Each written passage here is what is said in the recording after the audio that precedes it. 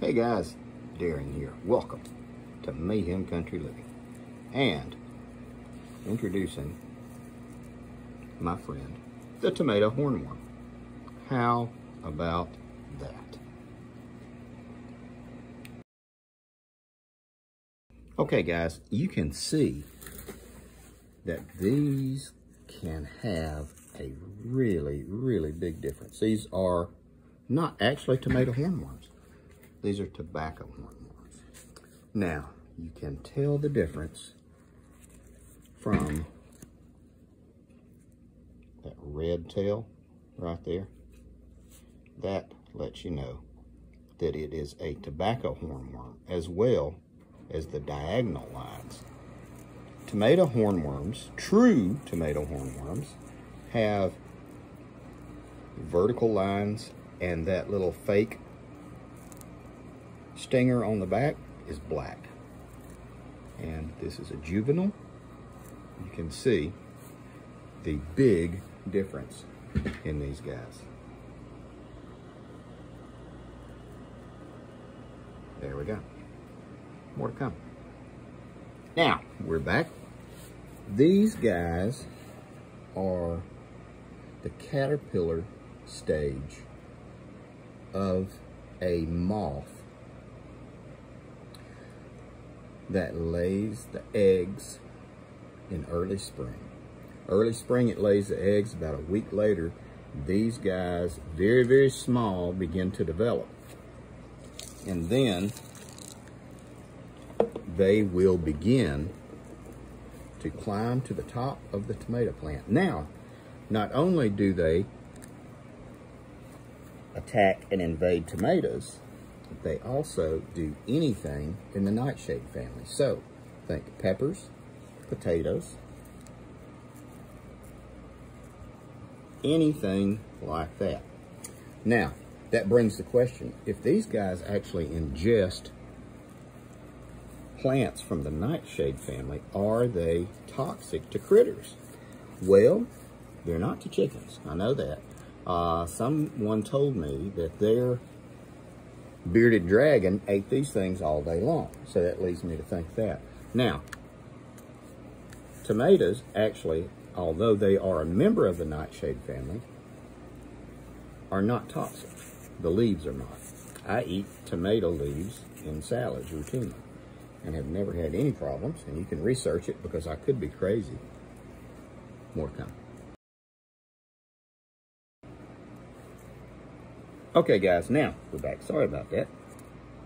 So these guys could be considered, I get toxic if an adult human tried to eat them, but why would you want to? Now, these guys, they climb in their very small caterpillar stage here. They climb to the top of a tomato plant and they begin eating. And then they get large enough, sometimes as large as 5 inches long. And then they will drop down into the grass and the ground, and there they will enter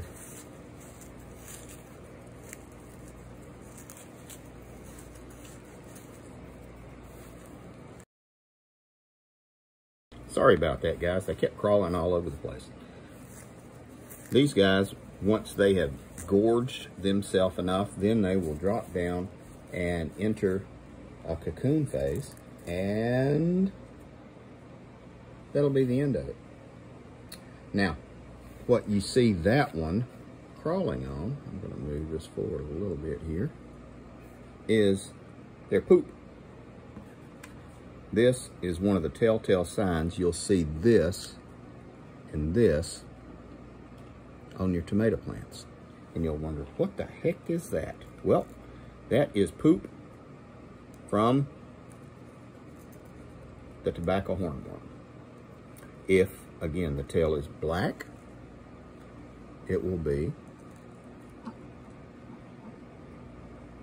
there we go, it will be a tomato hornworm. But I just thought it was very interesting. What can you do? You can use pesticides. You got to be careful because there's a lot of residual with the pesticides. What else could you do? You could till. You could till deeply every season. I don't till in this garden that I have.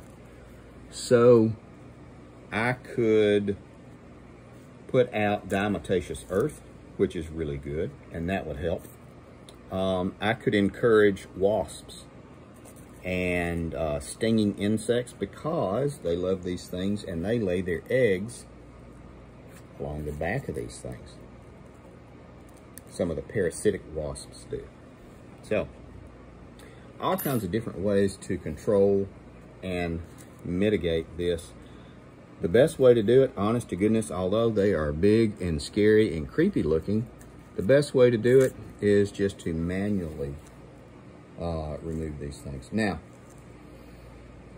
I got to looking, and I've always been a person that asks why.